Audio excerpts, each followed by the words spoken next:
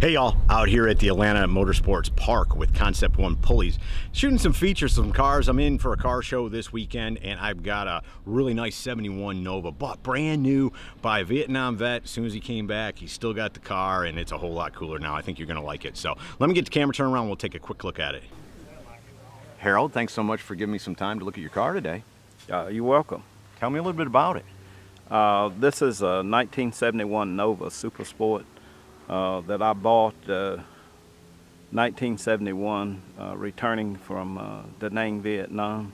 So I own the car since it was new. Holy cow. First of all, let me just stop there and say thanks for what you did. I go on all the time. I'm a veteran. I appreciate veterans. But let me tell you, the veterans from Vietnam were the ones that just, I think they just had it the roughest, man. And you didn't get what you deserved when you came home, and you didn't get what you deserved when you were over there either. So thank you, thank you. Oh, you're welcome. So GM and Ford and everybody back then, they used to get on you boys, because like when you were getting ready to get out, didn't they like send you marketing literature and all kinds of things to try to sell you a car? The three big makers, I recall my first was from the Chrysler Corporation, then the second was from Ford, and being there, and my first car I had was Chevrolet, and that was the love of the maker that I liked, and so I just decided to stay with Chevrolet. Tell me, have you done any body modifications or anything to it? The side markers, the chrome that came on the side of the car, I had those things removed, and those are about the only body modifications I did, and everything else is somewhat original. I decided to try a different style wheel. In the past, it's always been GM rally wheels. Right. And I decided to go with a different wheel, different type of tire. Yes, and you got that stance right too.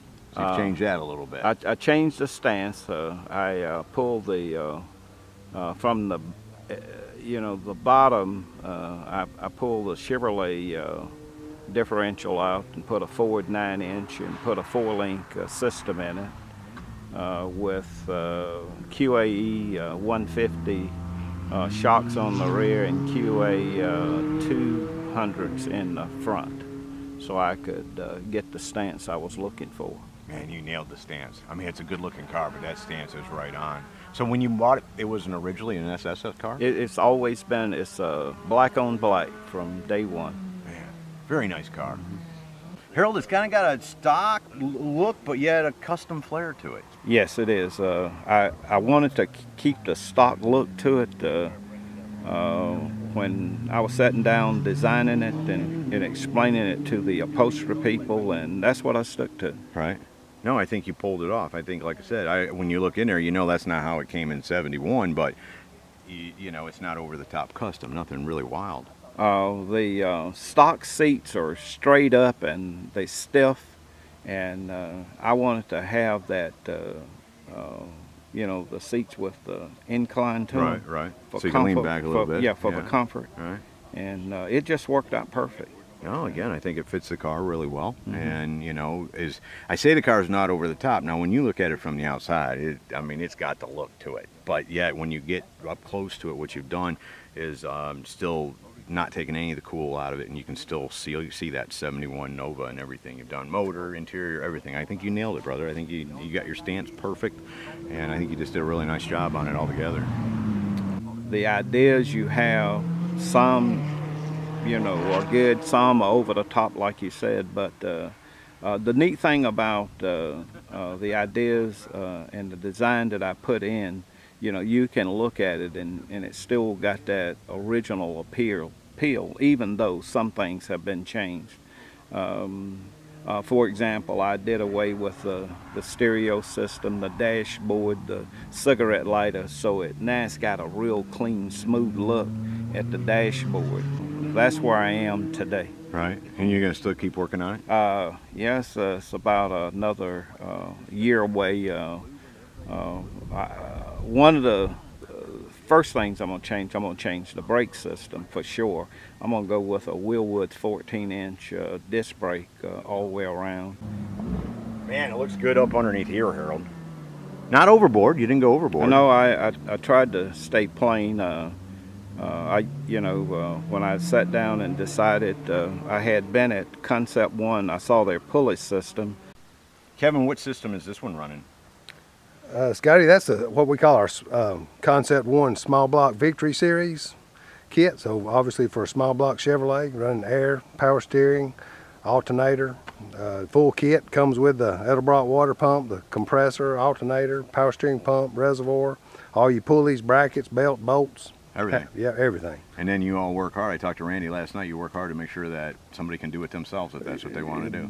We've worked really hard to try to sell a kit that is made to fit. Right. You know, used to, there's a lot of universal type stuff, but we've really tried to make this something that a fella can put it together himself with standard tools. You know the definition of something that says it's universal? Yeah, what's that? Will fit nothing. Well, it universally fits nothing. That's about right. You're right. Oh, that's nice. So you say small block now. Will that do for the LS too, or you got another one? Well, we have another one for the LS. Okay. Yeah.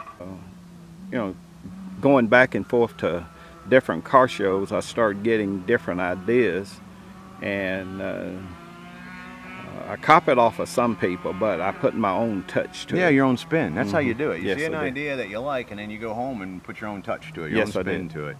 You're running 2 4s on that? No, just one. Just one. That's a 780 quick fuel, double pumper. No, it's like I said, it's nice, and it looks like maybe you've straightened that firewall out a little bit. I changed the firewall out. I took the original, that bulky air conditioner condenser out, and I went with vintage air to clean the firewall up some. To get the stance in the front, I went with those small tube A-frames and A-arms. yeah, Yeah, A-arms on right. it. Yeah. No, you've done the work. I bet this thing handles like a dream now. A lot better than 70. What? 72? It was 71. Yeah. It's a 1971. It handles great with the QAE shocks, having them balanced, 200 on the front, 150 on the back. It drives like a new car. How much horse are you getting out of it? This is it's dynoed at 525. Man, that's a lot out of a little package. Isn't it? It's a lot for a little package, but I got it for a driver, not to hot rod it around. Yeah. Yeah, because you need 525 horse to go to Walmart and get some groceries. You never know. what you're gonna You get just now. never know when you go to Walmart. Especially if you take the wife with you. Yeah, but no, I've done real good so far at just driving around. It's right now. It's a brand new built, got 400 miles on it. So as I breaking in along the way, I'll change things as needed. I wouldn't change anything about the way it looks, brother. I think you nailed it. Yeah. So there you go, from the Atalanta Motorsports Park, a 1971 SS Nova, owned by the same owner since brand new, and then he's a Vietnam veteran. How cool is that? Hope y'all have enjoyed it. See ya!